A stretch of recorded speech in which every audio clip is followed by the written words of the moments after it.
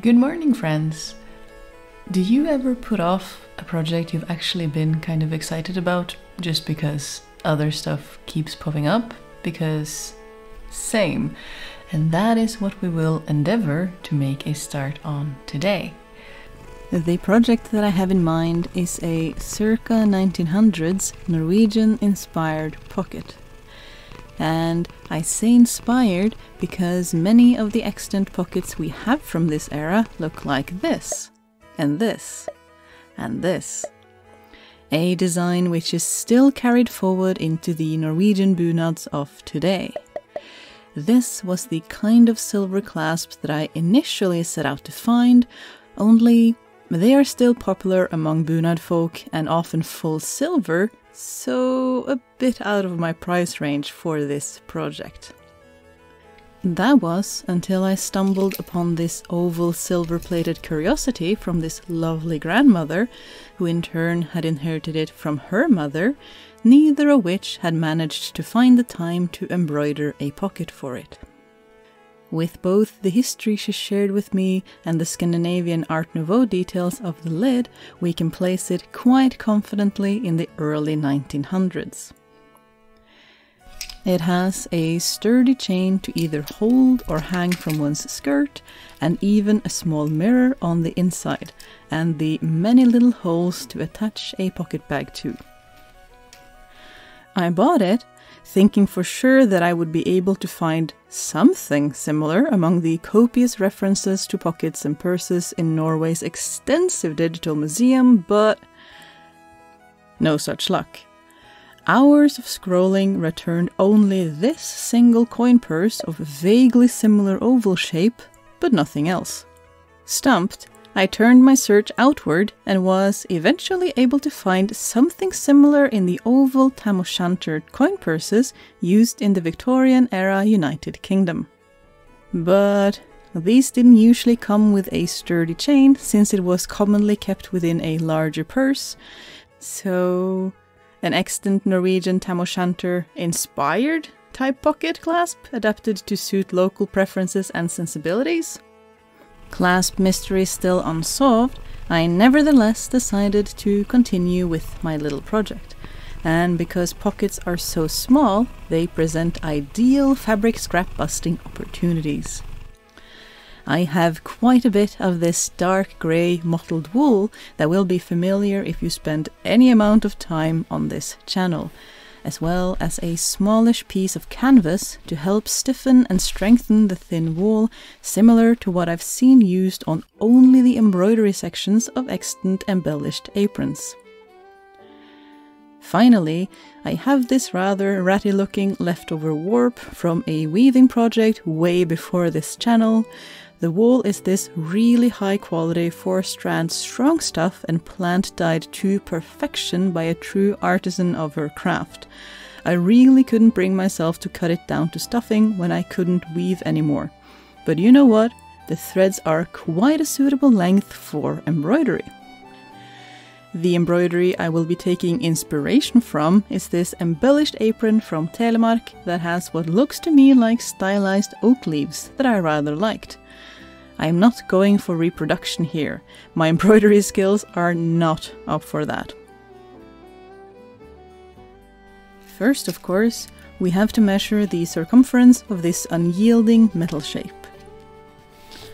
Since this pocket clasp is not like anything I could find, I am opting out of the traditional pear-shaped front and back pieces and instead calling back to the oval shape by marking and cutting 5 small trapezoid pieces out of my wool scraps.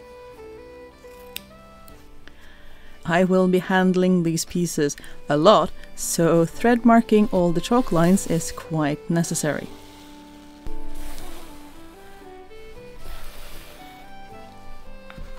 Next, I am using sundry household objects to draw out the shape of the oak leaves on each piece.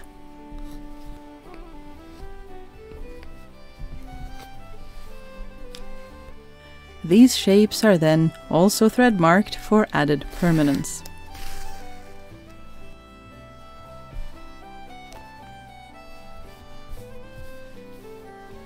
Before we stitch all our pieces together. That is, all except that last seam that will turn this from a roughly half-circle shape to a cone, because the latter does not sound like a good time to embroider. With my pocket stitched and pressed, I am laying it over my canvas. Keeping my lines straight means I can do this and reduce the number of inner seams. If I'd gone for pear-shaped pieces, we would have had quite a different story. I also opted to baste my canvas to my wool, as this will keep the canvas from sliding around until we have thoroughly embroidered it in place. And with all that done, we can finally start our embroidery. The center was some kind of net stitch, which we mimic with wide back stitches alternating the left and right sides.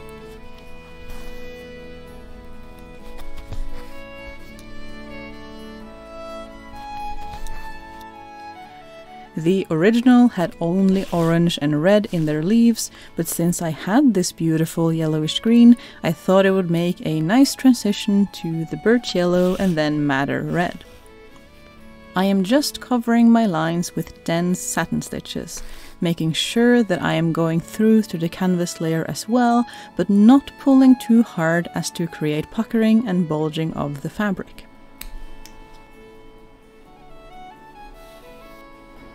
Let me tell you, a thimble is always necessary, but with this kind of embroidery it becomes even more necessary. My fingers were battered and bruised after marathon working on this project for a week, even with my trusty thimble to hand.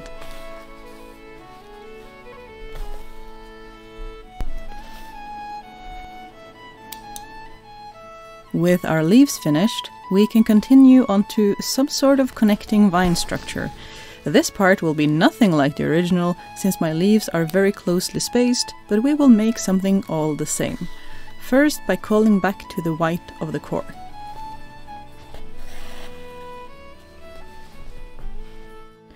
Yeah, so these little, I want to call them picos, but I'm not really sure what they're called, are nowhere near turning out as cute as in the original, but you know what? Imperfection was a thing in history, and we are going to represent all the people who just liked doing things but who weren't necessarily expert at everything. So still kind of cute, but we're going to keep going.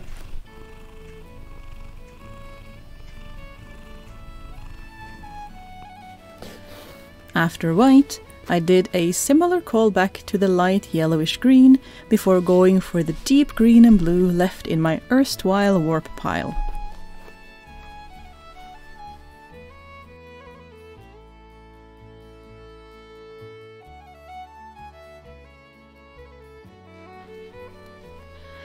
And with that, we are almost done with the embroidery part of this stash busting project. We still have that last back seam to stitch up, which also needs that wineish connecting pattern in white, greens and blue. And yes, I was just as glad as I thought I would be that I hadn't stitched this up in the beginning. But then we are only left with the assembly. First, by folding down the edges on top to give a clean transition between fabric and metal, before tracing the bottom circle from a suitably large piece of scrap fabric.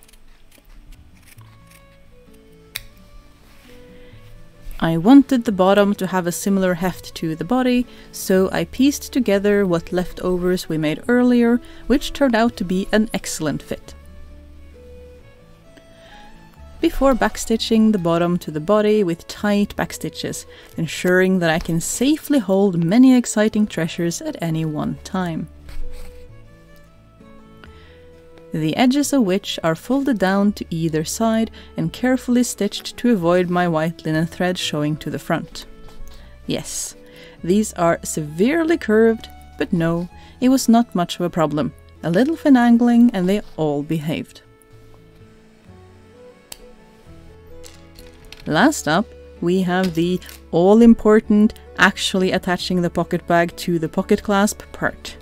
The pocket is now entirely done, no seam allowances left to fold down or otherwise fight through the very unflexible metal clasp. Which For some reason I thought would be a good idea to attach, aiming for each tiny hole from the back, which is not at all efficient. There you go, underneath from the back and through the hole from the front. Much easier.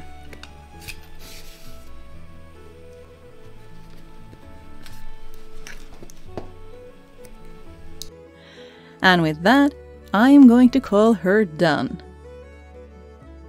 All that embroidery means she has no problem maintaining an upright position all on her own, and neither chain nor clasp seems to suffer when suspended mid-air.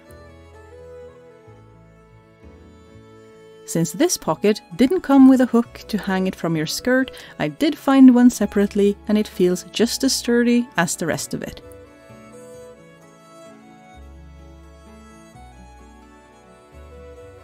So there you have it, one Victorian era but very much Norwegian inspired wool embroidery pocket. Perfect for adding a pop of color and extra inventory space to just about any outfit.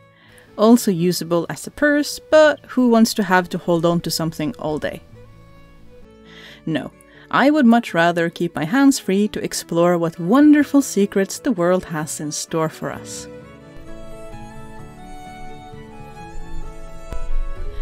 Until next time!